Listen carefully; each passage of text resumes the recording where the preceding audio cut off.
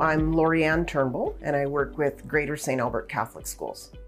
So I'm the transportation supervisor. I manage the transportation services for the division and get all the kids to and from school every day.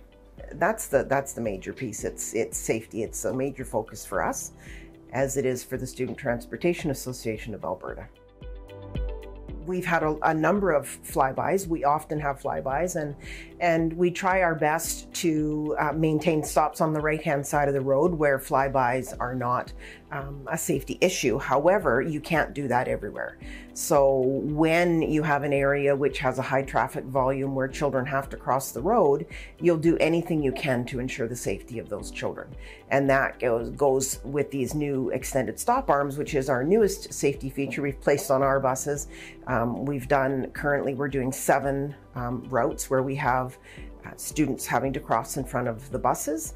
And those routes now have these extended stop arms which extend out into the next lane of traffic and hopefully put that stop sign more in the vision eye of the driver so that they will do what they need to do, what the law tells them they must do when they see the red lights flashing, which is stop.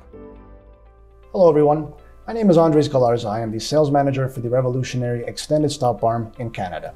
Over the past few years, we've had a focus on improving student safety with the ESA with a proven track record of success. So what exactly is it?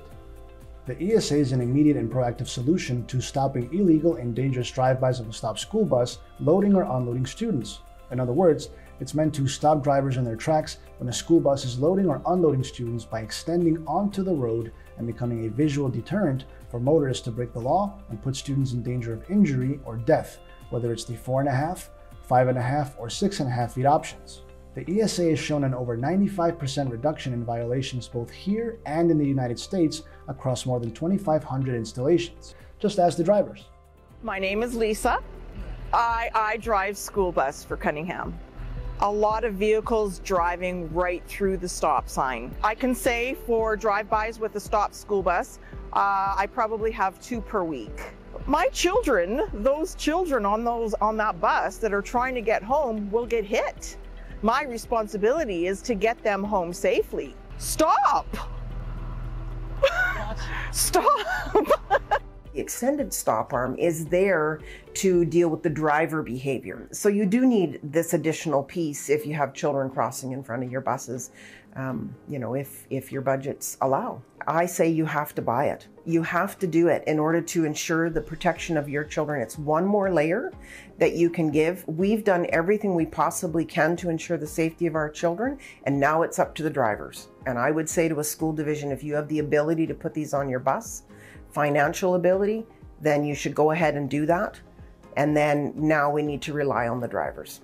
We have 62 school boards across this province that are transporting kids, and we need to make sure that those children can do that safely. And the way that we do that is by putting in some of these safety measures to ensure that our kids can get home to their families safely. With motorist behavior becoming more and more erratic, the benefits of the ESA are immediate by adding a second flashing stop sign to your existing stop arm, forcing drivers to take notice and come to a stop. The ESA is here to help keep your students safe on the road. We're very excited to improve student safety in Ontario, and we're more than ready to be of service. So when those lights are flashing, stop means stop.